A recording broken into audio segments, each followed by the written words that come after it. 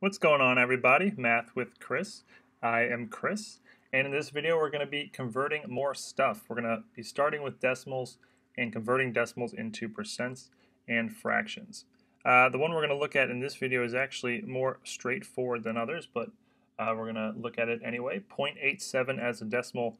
How do we convert that to a percent, and how do we convert that to a fraction? Well, to convert a decimal to a percent, we take the decimal, 0.87, and very simply, one step. All we do is we move the decimal over 2 spots. 1, 2, and that ends us with 87 decimal point. 87 decimal points just a whole number, so that's just 87. That's finished.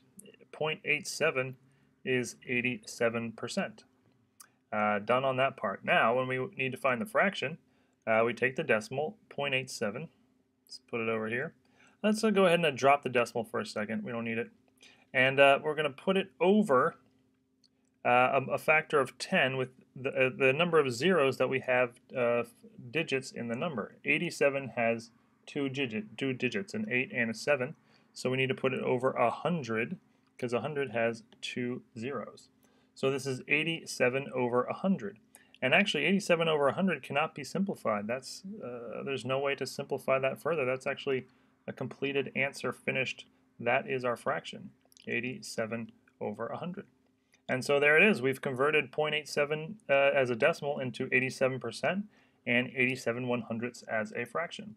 Hope you guys found this helpful. We got a bunch more of these. Click the video in the upper left if you need more practice. We can convert them in all the different ways possible, from fractions to percents, percents to decimals, decimals to percents, everything, any combination you can think of. See you next time, guys.